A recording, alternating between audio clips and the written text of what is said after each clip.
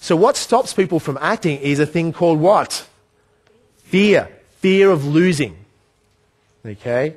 And that fear, that pain attached to that will stop people from often taking action. Okay? And let me give you a quick example of that. A great analogy of that.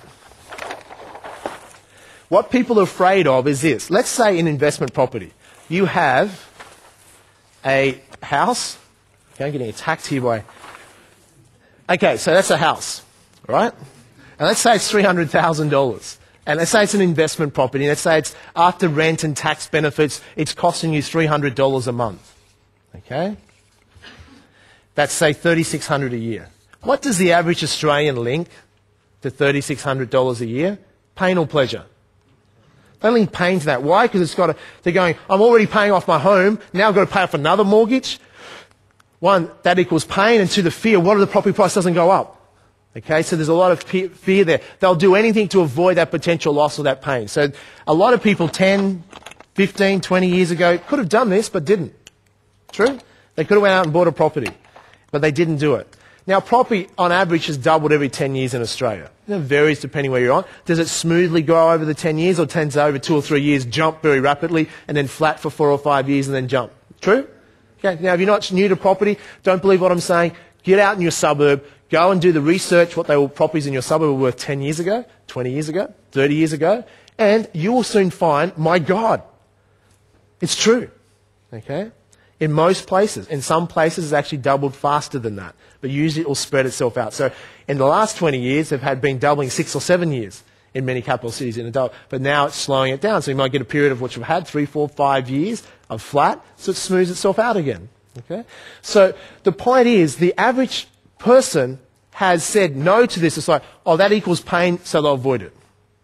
And didn't invest. But if I was to say, I teach teenagers sometimes about financial education and things like that, and if I teach them in a very different way, I help them explain. So if I was to reframe people to look at investing from a different angle and not link pain to it or be so fearful, I would reframe, in other words, like a window frame, change the view or the window that you're looking at investing and see it differently. What I would say to teenagers is this. When you start saving, you put money into a savings account at the bank and they pay you interest. I want you to think about property investing as this. Just think as a savings account, but it's different to a savings account. This account is a special magical account, and what it's called is an investment property loan account.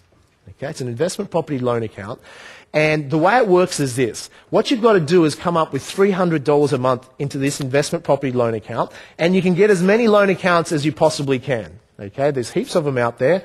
And what you can do, $300 a month, you have to put in every month, and at the end of the year, you'll save up $3,600. If you don't put in every month, you go back to zero.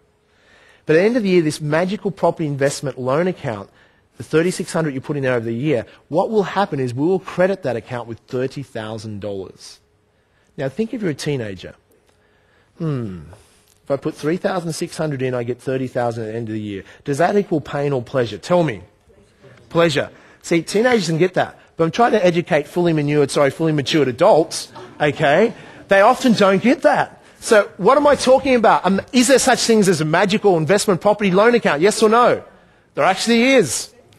It's an investment loan account because what happens over time, if this property goes in 10 years' time is worth $600,000, on average, how much has it gone up a year? $300,000 over 10 years, $30,000 a year on average, okay? $30,000. You've got an investment property loan account, a magical account. You've had to put $3,600 in, the shortfall in the rent and your tax benefits over the course of the year.